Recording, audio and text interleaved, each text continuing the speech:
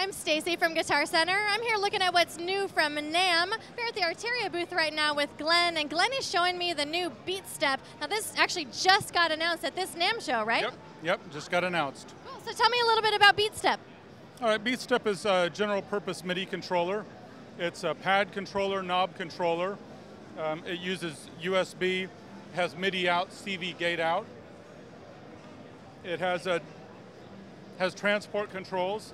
The transports can send MMC and as well as just MIDI CC messages, so you can use it with something like Live. The pads are velocity and pressure sensitive. They're very, very sensitive. The 16 knobs, actually 17 knobs, because this one can be assigned as well. You can assign all kinds of things. They can be program change, they can be MIDI CCs, they can be notes.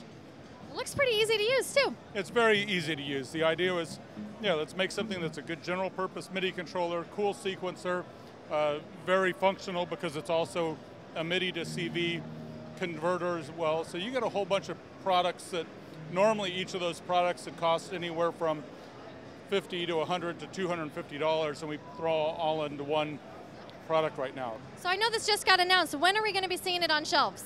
We'll be seeing it on shelves probably end of March. So end of March, take a look for Arturia's new BeatStep controller. Again, I'm Stacy from Guitar Center, here with Glenn from Arturia. Thanks so much, Glenn. Thank you, Stacy.